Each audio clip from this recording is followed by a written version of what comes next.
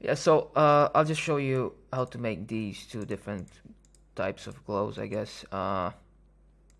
So let's just take a circle right here, ellipse, whatever, hold shift.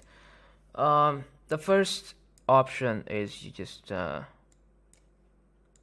change the background to whatever color you want, and then just go to effects, layer blur, and then just uh, blur it as much as possible, uh, like a really big value. And you can also uh,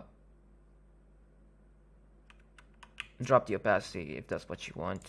Play with the colors, make it white, whatever. So this is like a background uh, glow. Okay, maybe this is something that you want.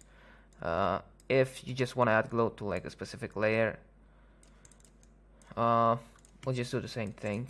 Create a layer, and then go to effects and drop shadow. And you can play with the X and the Y's, but let's add an accent color so that it's visible, and just increase the blur like this.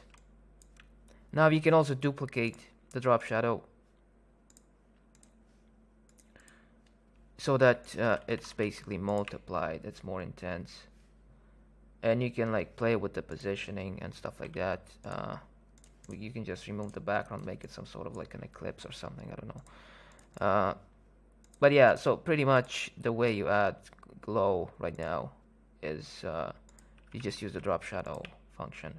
You can also play and replace with inner shadow if that's what you want. Maybe you can combine both of them, create something like this.